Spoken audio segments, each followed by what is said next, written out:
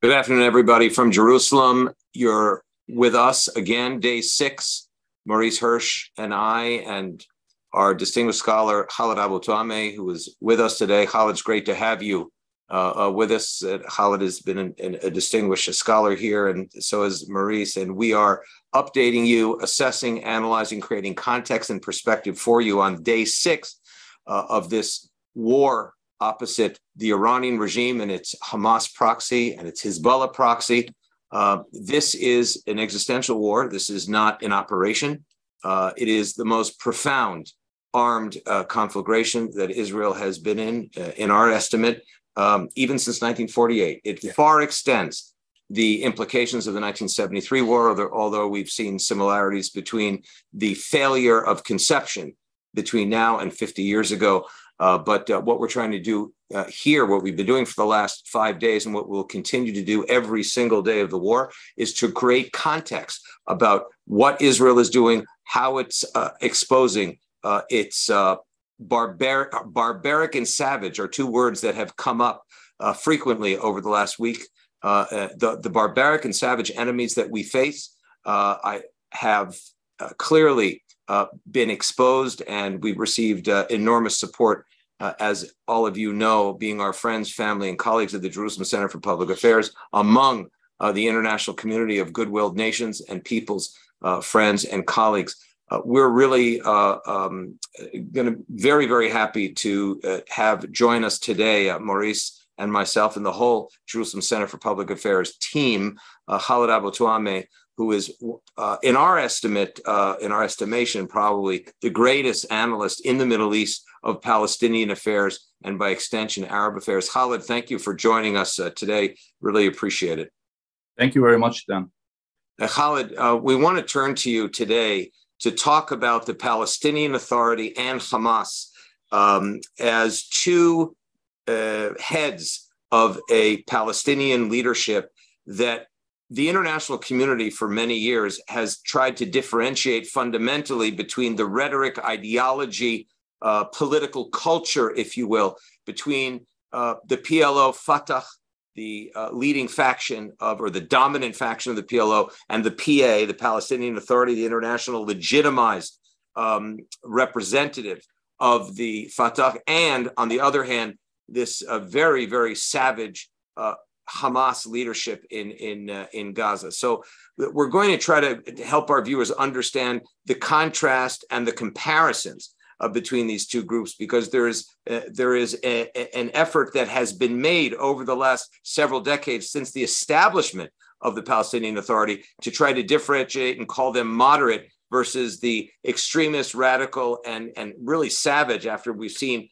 what's happened over the last 5 days, Hamas leadership, which seems to be very close to ISIS in its butchering, massacring children, babies, entire families at once. We've reached over 1,200 people have been murdered, if that number is correct. Yeah. 5,700 rockets that have been fired. Just remind everybody that 1,200 people in Israel, in a population of about 9 million, 9.2 million, would be commensurate with approximately 50,000 Americans killed in 24 hours. That would be something like 11, 12 9/11s in one day. Khaled, help us make sense of the Palestinian leadership, first of all, in Hamas, what they're thinking, what brought them to do this, and then let's compare and contrast with the Palestinian Authority, Fatah. How similar, how different are these two groups in terms of ideology and rhetoric? You know, Dan, people like me who have been following the rhetoric and the actions of the Hamas and the Palestinian leadership, the Palestinian Authority leadership over the past few years, are not surprised by these attacks. I don't like to use that cliche, but the writing was on the wall. This is exactly what Hamas has been saying it will do. Hamas has been talking about attacking Jews, killing Jews, liberating all of Palestine. They have been repeatedly stressing that they are committed to their charter from 1988 that calls for the elimination of Israel through jihad. In recent years, we saw an escalation in this rhetoric, especially in light of the strengthening of relations, I would call it, between Hamas and Iran and Hezbollah and Islamic Jihad. So they've been talking about this. All you had to do was just to listen to them. Unfortunately, many people did not want to listen. I listened to what these people have been saying in Arabic. And in Arabic, they have been calling for jihad. They have been talking about the big battle that is coming with Israel. They have been hinting at the possibility of, attacking Israel, of a ground attack on Israel. In the last week and in the last few months, they've even been carrying out drills in the Gaza Strip to occupy, as they call it, Israeli communities. So all the signs were there. Now, when it comes to the rhetoric of the Palestinian Authority, and I've been writing about this for also a long time, it is not different. It is not different. If you listen to the rhetoric coming out of the Palestinian Authority, as we speak right now, if you watch Palestine TV and their broadcasts from Gaza, it's horrible. The incitement, the accusations that are being leveled against Israel, ignoring what sparked this this war, ignoring the fact that Hamas sent terrorists into Israel to slaughter Jews, and putting all the blame on Israel, accusing Israel of ethnic cleansing, war crimes, genocide. This is the continuation of the incitement that has been going on for a long time. Now, both the Palestinian Authority and Hamas have in recent years been using the issue of the visits of Jews to the Al-Aqsa Mosque, to the Temple Mount area, as an excuse to increase the incitement, the delegitimization of Israel, all these depictions of, or all these descriptions of Jews storming the Al-Aqsa Mosque. The Jews are invading, the Jews are desecrating. Who was the first person? Who was the first leader that talked about Jews desecrating with their filthy feet our holy sites? Just to remind you, it was President Mahmoud Abbas in 2015 who, in a speech in Ramallah, he said, "We will not allow the Jews to defile with their filthy feet our holy sites, and every drop of blood that is spilled in Jerusalem, those who die will go to paradise, to heaven." And immediately after that, we had the knife intifada, the so-called knife intifada. And since then, the rhetoric employed by both Hamas and the Palestinian Authority regarding what is happening in Jerusalem, what is happening at the Al-Aqsa Mosque, what is happening in the West Bank is the same. So all this prepared the ground for such an attack. It did not come as a surprise. When you have all this incitement, all these allegations made against Israel in the official Palestinian Authority media, in the Hamas media, so you could easily see where we were headed. Absolutely, Khaled. And I want to just emphasize and ask that when we're talking about the Palestinian Authority leadership, we're talking about an internationally legitimized pre-state authority who is currently a non-member observer state of the United Nations. And you're talking about Mahmoud Abbas and an entirely internationally accepted diplomatic organization, if you will, with embassies, which is in violation of the Oslo Accords, in 100 countries around the world. Now, what I want to share with our viewers is that very much at your behest, and you've been writing this for years and years and years about how the PLO, Fatah, and the PA since 1994, the PA was established, has been radicalizing the entire Palestinian public. Now that Palestinian public is now being represented by a two-headed leadership, if you will. One is Mahmoud Abbas and the Fatah-dominated PA, and the other is the Hamas. But when you talk about the radicalization of the Palestinian public, share with us, is that radicalization driving the degree of savagery that we all witnessed here from Israel and around the world of decapitating babies, burning young people alive, mass executions at the dance party in the southern Negev by some 3,000, there were several hundred Palestinian terrorists from the Hamas who basically swarmed in the tradition of Islamic warfare, if you will. They swarmed the enemy, surrounded them, and basically had a mass execution of these young people. And the videos from Telegram are coming out and sharing and showing that. So can you share with us whether it's that radicalization that we try to expose in our Oslo at 30 compendium, JCPA Oslo at 30 compendium, which you're very much a senior, you and Maurice basically, and Cooper and Yossi Cooperwasser put this all together, and it's, I think, one of the most far-reaching pieces of content exposing this unlawful, malign, and criminal behavior on the point of the PA. But is that type of radicalization that the PA has generated, in your view, in the media discourse, the public discourse, the international, even the international progressive discourse in the United States, does that radicalization what accounts for the unprecedented savagery, the ISIS-type savagery we've been witnessing over the last few days? You know, Dan, the Palestinian Authority claims to be a secular organization or government or regime. But in the last, I would say, 8 years, the Palestinian Authority has used the issue or the controversy surrounding the visits of Jews to the Temple Mount, to the Al-Aqsa Mosque compound, as an excuse to stir up emotions, to send messages to the Arab world, to the Muslims, which basically say, where are you? How come you're not doing anything? These Jews are storming the Al-Aqsa Mosque. They are defiling the Al-Aqsa Mosque with their filthy feet. These Jews are committing war crimes. These Jews are planning to destroy the Al-Aqsa Mosque. Now, these messages, they reach the Islamists, they reach the Muslims who are, in Gaza, who are in the West Bank. And how many people have carried out attacks under the pretext of defending the Al-Aqsa Mosque? So the Palestinian Authority has actually turned this conflict into a religious conflict by using or by inciting Palestinians over the visits of Jews to the Temple Mount, to the Al-Aqsa Mosque compound. So they do bear responsibility, and it's not stopping.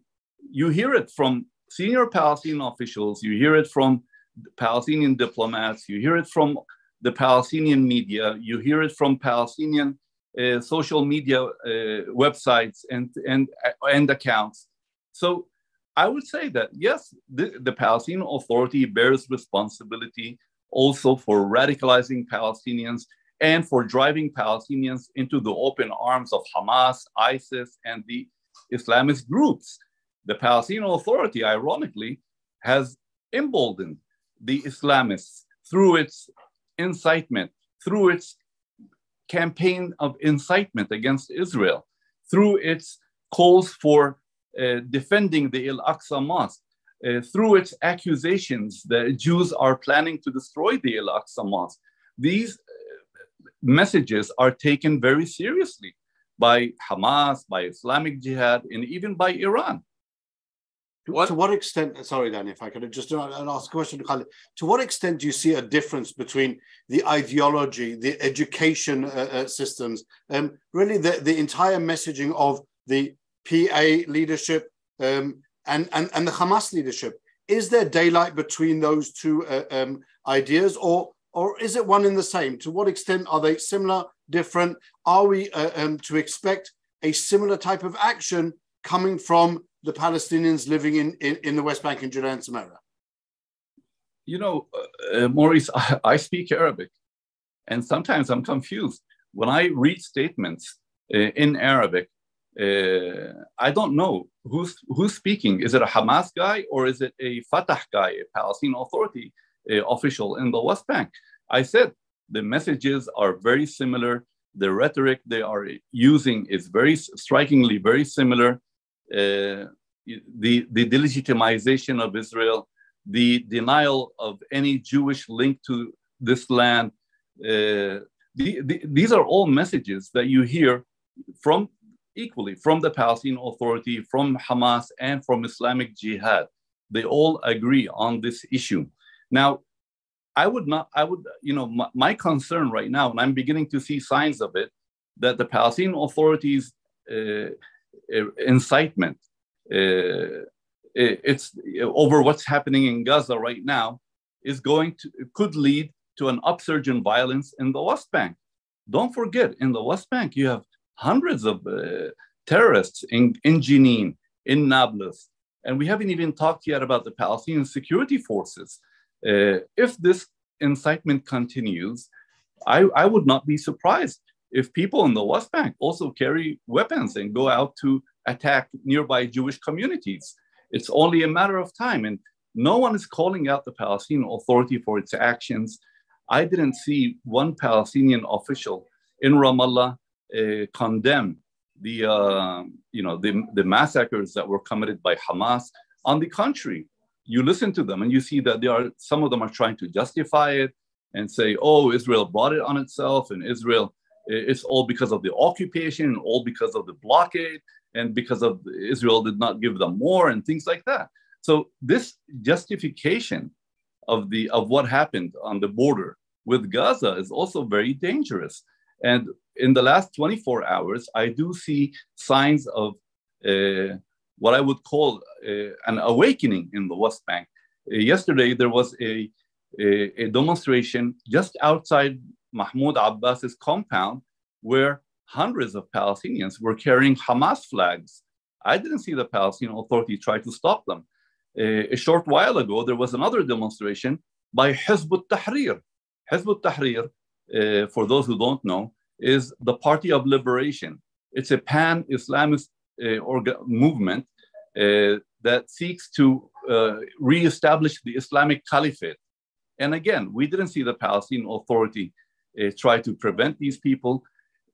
If the Palestinian Authority continues with this policy and with the campaign of incitement against Israel, it's only a matter of time before things get out of hand also in the West Bank. Khaled, you're talking about incentivization, which we've been discussing together as we travel around the world together, actually, on behalf of the JCPA and others. What if we move from justification to incentivization?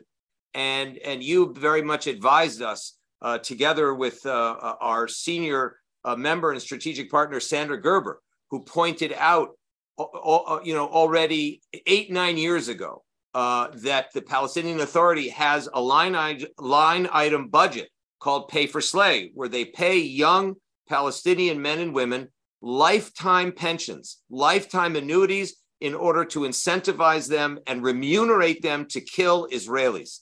Now, this is, in the years since Sander and you actually, and Maurice, who's been working on this for years, actually, even far more than 9 years, together with Palestinian Media Watch and the great work that Itamar Marcus has done, and then with us at the Jerusalem Center for Public Affairs, where we have this major initiative called Palestinian Accountability and Reform Initiative, that we partnered with Sander on this and you on this. How meaningful, how consequential is this incentive program called Pay to Slay, which up to $350 million a year out of the Palestinian Authority budget is paid to incentivize young Palestinians to kill Jews? How much does that play into the context of mass murder that we have experienced here over the last few days? Well, then, we're talking about two things: money and rhetoric. This is what drives many of these people to carry out attacks against Jews, to go out and slaughter Jews. Now, if you're a Palestinian in Nablus, in Ramallah, and you want to carry out an attack against Israel, you know that if you're going to get killed, someone will look after your family, someone will embrace them, someone will pay them monthly salaries. So that does drive people. It does incentivize people to go out and, and continue with this, because this is reassurance that, you're leaving a family behind and someone will look after them. Or if you go to prison and serve time, you will get a pension when you come out, or while you are still in prison, the Palestinian Authority will reward you and things like that. So we've been talking about, the pay for slave for many years. And unfortunately, many people did not take us seriously. They said, oh, what is your alternative? And if the Palestinian Authority does not pay money, then Hamas will pay money, and Islamic Jihad will pay money, and Iran will pay money. Well, they're all paying money. It's not new. But what's serious is that when the Palestinian Authority that is funded by Americans and Europeans does it, then they need to be held accountable. They need to understand that this is very serious. So the money does play a role in this. In addition to the rhetoric, as I keep repeating, the rhetoric is, the incitement is awful.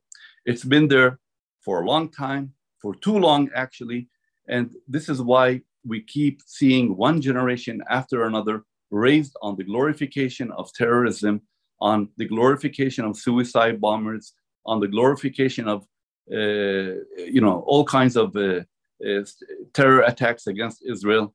And this is spreading not only through the schools and the universities, it is on social media, it is at home, it is on the streets. You see it in all walks of life, and this is very serious. So Dan, I just want to give you and Khaled and our audience a concrete example of what we're talking about. You can't just look at pay for slave as this abstract idea of people getting money. So let's give it a concrete idea.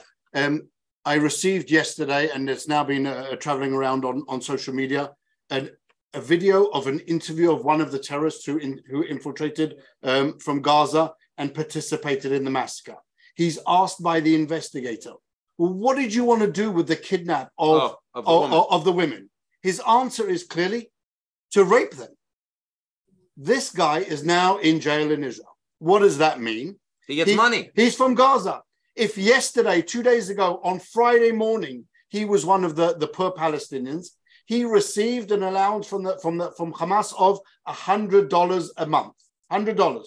Now with the change in the exchange rate, 400 shekel a month. Now that he's in an Israeli prison for murdering and attempting to rape and participating in the butcher of babies, the Palestinian Authority is now going to pay him and his family 1,400 shekel.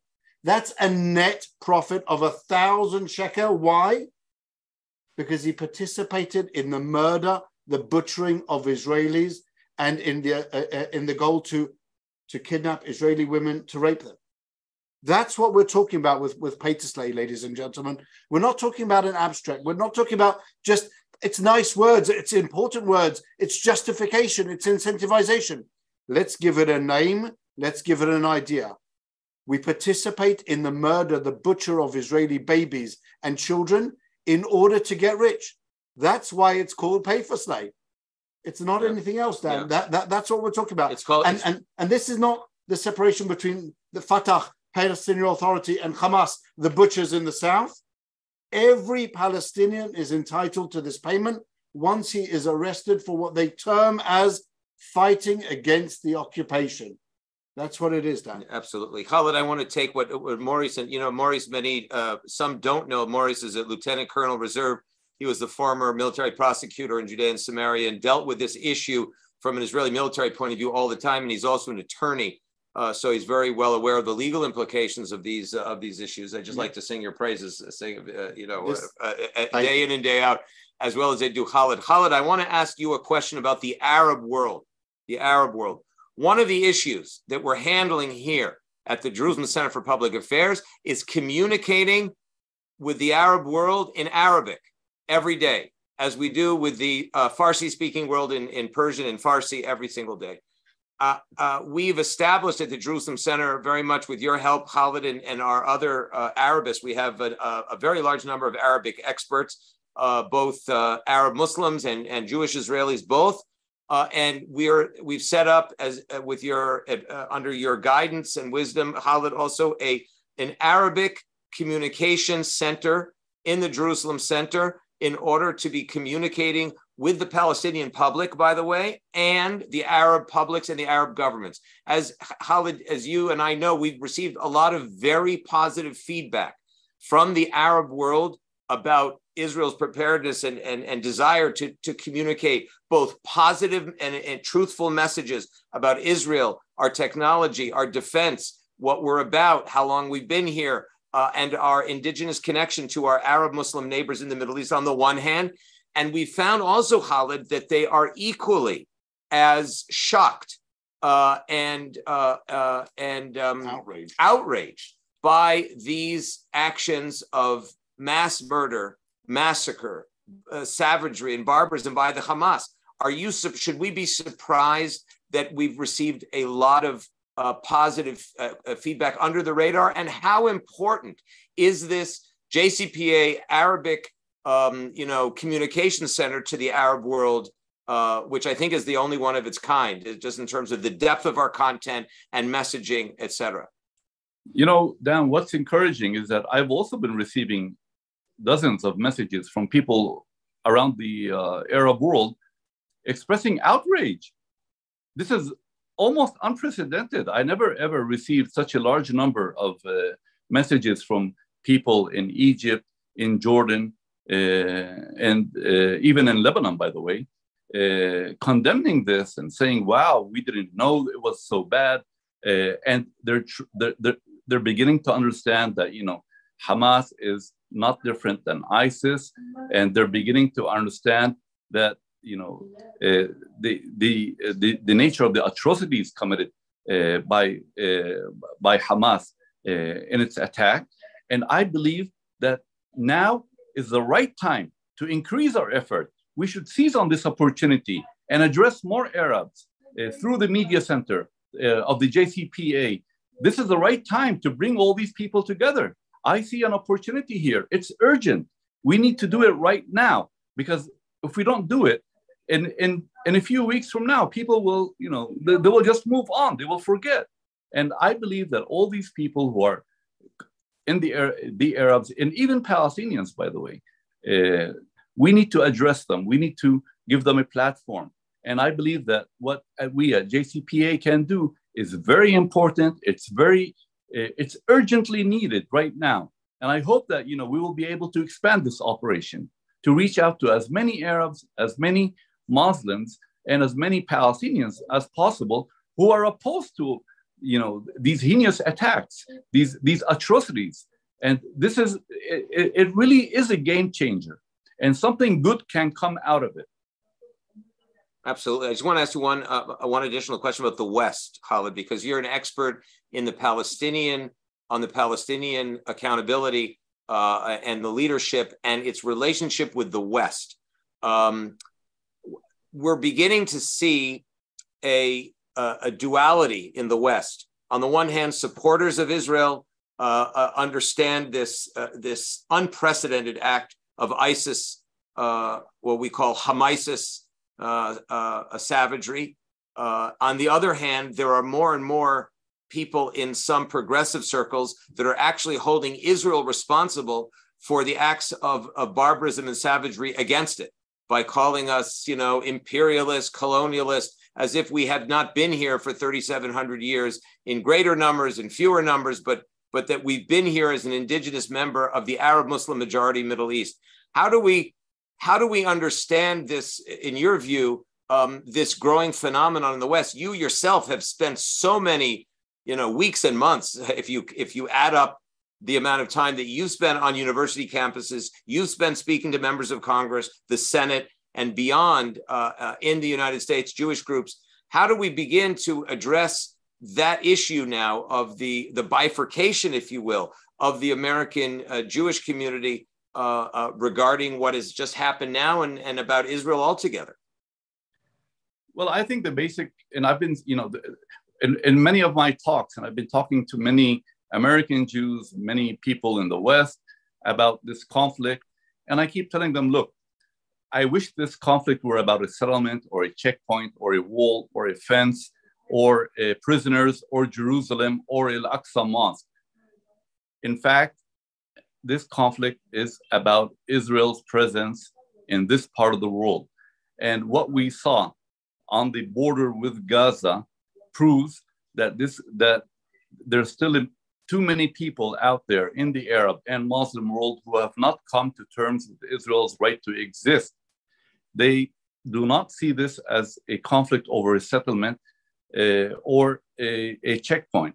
They do not see a difference between a kibbutz inside Israel and a settlement in the West Bank. They do not see a difference between a Jew living in the West Bank and a Jew living in Tel Aviv.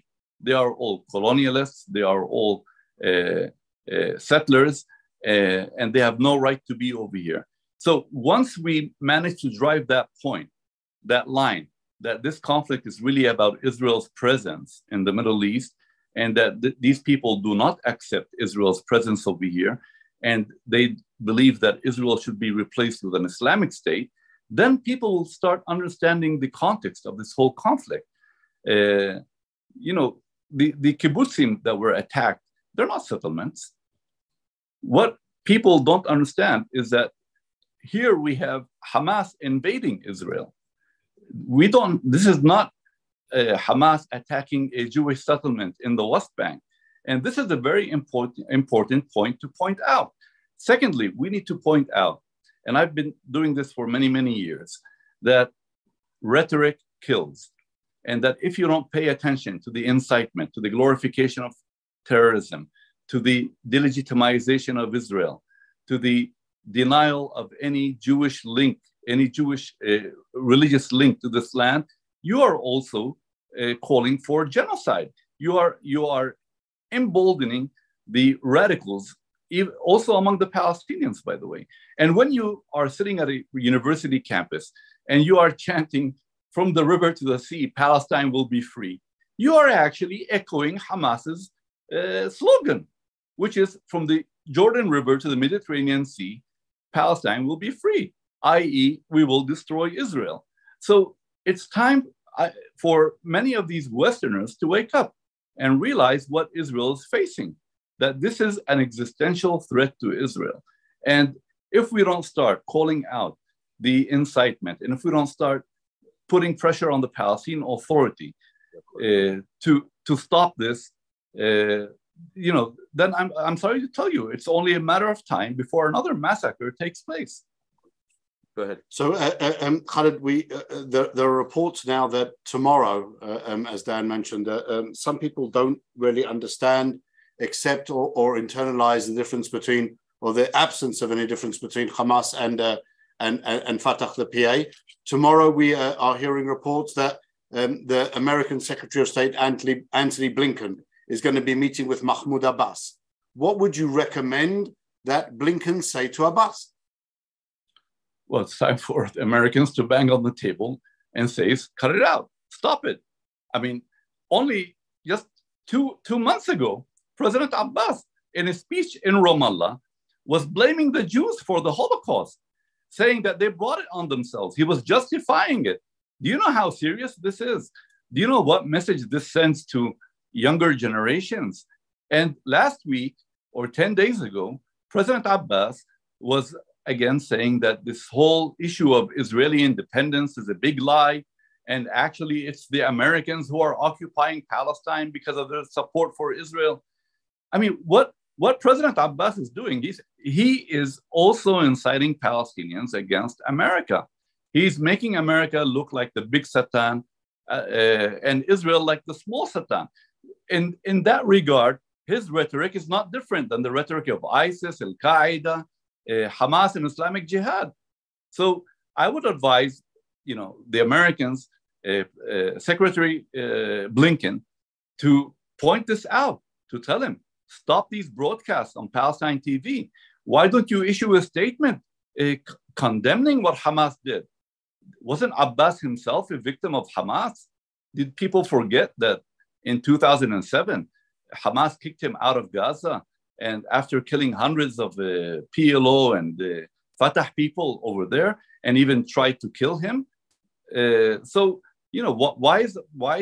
Why are we in a situation where the Palestinian Authority president is not able to condemn Hamas for carrying out a heinous attack. This is, he should ask him that question. Why aren't you condemning it? Why aren't you speaking out against it? To what extent, Khaled, and we'll wrap it up with these last point, the elephant in the room is the Iranian regime. And we've talked about this for a long time. That direct connection has been overlooked, underemphasized, or willingly blind. People have been willingly blind to it. Here, you and I have discussed this for a long time. There is growing evidence of direct connection in this massacre that was strategized, thought through, planned, and even executed through the IRGC, the Islamic Revolutionary Guard Corps of the Iranian regime, using Hamas. We've seen Hamas visits in Tehran not infrequently over the last few years. And I think, I know that the United States government has said there's no direct evidence linking the Iranian regime to this massacre. But your understanding of the Hamas leadership's connection to the Iranian regime is quite robust, if I'm not mistaken. Well, all you have to do is just listen to what Hamas leaders are saying, and Palestinian Islamic Jihad leaders are saying. They're openly saying we are receiving all the support we need from Iran. Iran is helping us. Were it not for Iran, we would not have all these weapons. Were it not for Iran, we would not survive. How many visits did the leaders of Hamas and Palestinian Islamic Jihad make to Tehran in the past few years? Several visits. I reported about them. How many times after these visits did they issue statements openly saying, our goal is to strengthen the resistance, in quotes, the resistance against Israel? I mean, they were talking about it. They were saying, we want to destroy Israel. We want to escalate the attacks against Israel with Iran's help. You cannot deny the fact that Iran is involved in this in one way or another. And you cannot deny the fact that they themselves are saying it. I don't believe that this could have been carried out without Iran's help in one way or another. We've heard all these reports, even from people in Gaza, talking about Hamas people receiving or Iranian security experts training Hamas abroad, giving them all the security and intelligence expertise on how to carry out attacks. And now what we see is the result of all this cooperation. How many times did Hamas and Palestinian Islamic Jihad officials meet with Iranian leaders and officials in Lebanon? We saw how Hezbollah was involved in this, another proxy of Iran. So this is Iran's war on Israel. Iran is using its Palestinian proxies. And don't tell me that this was not carried out without Iran being involved. No one believes it. Many Palestinians I talk to even believe that without Iran's help, this would not have taken place. Absolutely. You want to read a couple of the questions? Yeah, let's get to a couple of the questions. Rabbi Joel Schwartzman, thank you very much for your question. Thank you for joining us. Just what is our understanding about the strike group that the US has sent to the Eastern Mediterranean? Is it only in the way of Israeli superiority in the air? So maybe I will address the question. I don't think so. I think the US strike force gives a lot of power, provides not a small amount of deterrence, both against the Iranian front and potentially even the Hezbollah Lebanese front. That's, I think, the goal of that force. The Israeli air superiority is against its enemies. And obviously, when you talk about Hamas and Hezbollah that don't have air forces at all, then that is an important task. What we did see yesterday, however, in one of the IDF attacks, was shooting down a Hamas capability, an anti-air capability. People think about Hamas and they think that they just have these primitive rockets. That's not true. Hamas has very advanced military warfare. They launched an air attack. They launched an attack by air, by sea, by land, and by rockets. And that is a reflection of the capabilities that they've received from the Iranians. So I think the US strike force here is a positive force, and not something that's going to interfere. Vivian Khan asked us, do we know if the terrorists were fighting under the influence of narcotics or intoxicated in any way? We would love to be able to say that there was some other intervening force that drove these barbarians to slaughter babies. That's not an excuse. That isn't the situation. They were intoxicated with hatred, incitement, as Khaled so clearly described the situation. That's their drug. Their drug is the hatred that they've been fed on and have really weaned on for the last 30 years under the Palestinian Authority, under Hamas, and nothing else that could have impaired their judgment. These were Morris. Sorry, this is where Westerners can't understand the hatred. That's exactly it. And that's why they assume, oh, maybe they were on drugs. No, they were not on drugs. These people know what they were doing. These people are driven by hate. These people are indoctrinated. These people are brainwashed. But this is not drugs. This is how they were raised. Yep, that's their drug, hatred. Yeah. The last question really is for you, Dan, and what we've been talking about for the last few days. Can you comment on what we know about the nature of the connections in front organizations in the diaspora? What we're talking about really is Hamas's popular support across Europe, even across the USA. Absolutely. And organizations that feed in both morally, giving justification, and financial. I want to make a very clear declaration here as someone who's spent an awfully long time writing policy books and visiting American organizations, of the intense and complete support for the Hamas, the Palestinian Islamic Jihad, and other radical terror organizations by hundreds of college and university campuses on which there are branches of the Students for Justice in Palestine and the Palestine Solidarity Committee. There are hundreds of campuses. You can look up what I'm saying to verify it on Google right now. And you please come to the JCPA. You can find the links to SJP Unmasked, Students for Justice in Palestine Unmasked. Khaled, you were very helpful in these policy studies as well as the PACB Unmasked, the Palestinian Academic Cultural Boycott of Israel Unmasked. This unmasked the connection between the Hamas terror organization, which is, and don't be surprised when I say this, a constituent member of the Boycott National Committee based in Ramallah, meaning the so-called nonviolent BDS National Committee in Ramallah includes Hamas, Palestinian Islamic Jihad, Palestinian Liberation Front, the PFLP and the PFLPGA, the Popular Front for the Liberation of Palestine, a Marxist organization, and the PFLPGA, which is a Marxist-Leninist organization, together with Hamas. So there is a direct connection between Hamas, Jihad, and the BDS movement, which is now dominating hundreds of university campuses,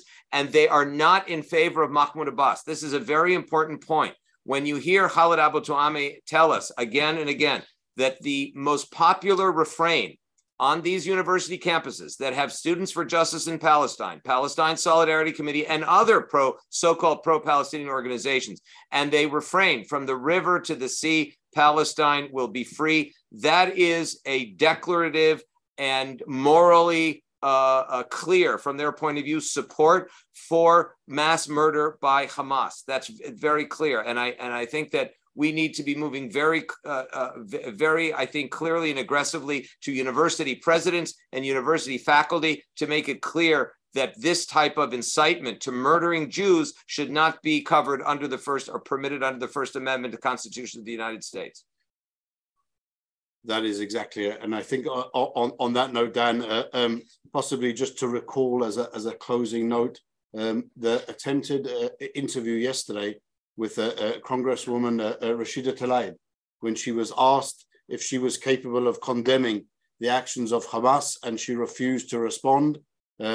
Let's just remind everyone that similar to some of the UN organizations, those who refuse to condemn are there in support of the actions of the terrorists. And that is something which we also need to deal with going forward. Yeah, thank you, Khaled. Thank you ever so much for this briefing. We're going to ask you to join us again quite frequently, in the coming days, to shed a lot of the context that only you uniquely can bring to us and educate us and help us understand. A mentor to our friends and family, colleagues abroad. We do need your support and help for these Palestinian Authority accountability and reform initiative, and also the Arabic Communications Center, which we're setting up as we speak. This will allow us to lead the fight against the Hamas and Iranian regime disinformation campaign, which has been an enormous part of this war. And we've been facing it for years, but now there's a watershed moment where we can turn the tide and we can win that war. And we've taken the position to lead that war together with our Arabic experts, Khaled and Yossi Cooperwasser and Pinchas Inbari and Aviram Belaish and Jacques Neria and Yonatan Alevi and our Persian experts, Mickey Siegel and others. We really have we have a long list of Arabic experts, and we want very, very much to allow us to take back the night and win this. This is an existential issue for Israel today, and we need your help and partnership to do it. Thank you all very much. We'll see you tomorrow, God willing, at 4:00 p.m., 9:00 a.m. Eastern Daylight Time, and 6:00 in Pacific Time. Tomorrow for a very short update before Shabbat. Very short update before Shabbat.